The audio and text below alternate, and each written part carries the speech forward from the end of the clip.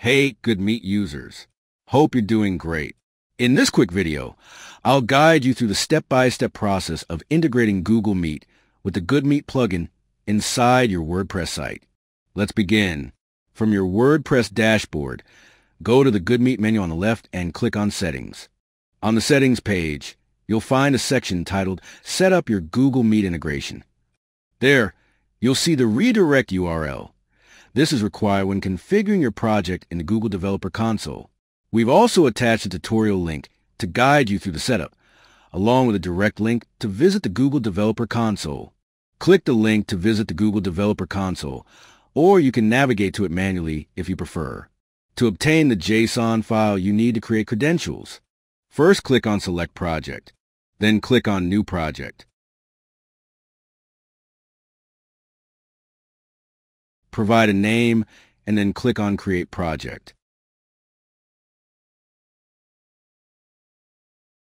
After creating the project, go to the Enable APIS and Services tab. On this page, click on Enable APIS and Services. In the search bar, type Google Calendar API. Click on the first result and enable this API.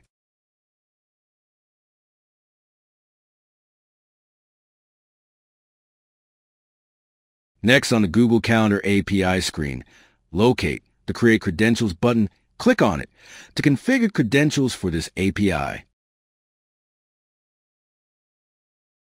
Select the API type it's already selected, then choose User Data and click Next.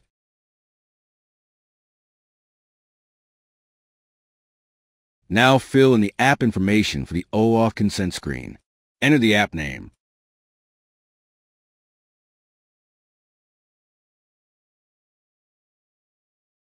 Add a user support email. And finally, provide a developer contact email. Then click Save and Continue.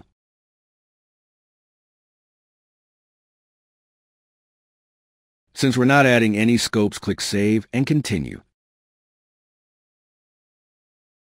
Now for the OAuth client ID, select Web Application as the application type. Once selected, give it a name. Next, we need to add the authorized redirect URL.